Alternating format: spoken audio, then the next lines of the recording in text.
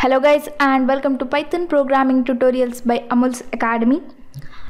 All the programs we have executed till now are designed around the functions. That is, for example, here is a program. Here we can see a function.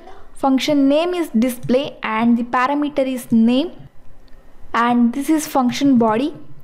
And in the main function we can see the function calls. If we execute this program, then we can see the output. Fine.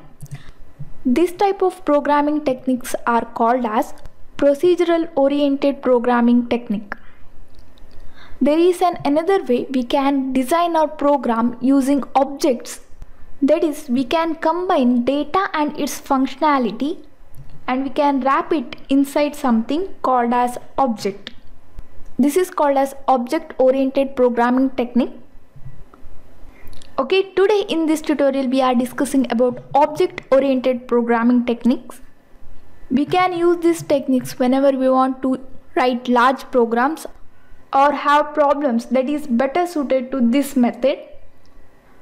Here, object and class are the main component of this object-oriented programming technique.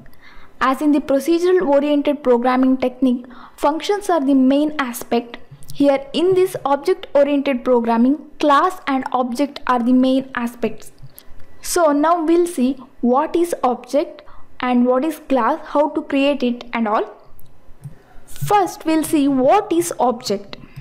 Object is nothing but it is the simply collection of data and its functionality. This object in the object-oriented programming technique is similar to the object in the real world. For example, car is an object, ball is an object, house is an object. Okay. Next we'll see what is class. Okay. Class is nothing but it is just a blueprint for object. That is, using this class we can create many objects. Okay, next we'll see an example for class and object. What is object? For example, if we take house, it is an object. And what is class then? Whatever the sketch or prototype of that house is called as class.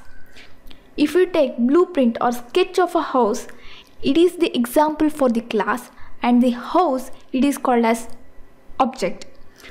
Using this sketch we can build many houses, right? In this similar way, using class we can create many objects. Class is a template to create an object, or we can say class is a blueprint to create an object. Now we'll see how to create a class and object. First, to create class we need to use the keyword class followed by the class name. It can be anything. I'll use person.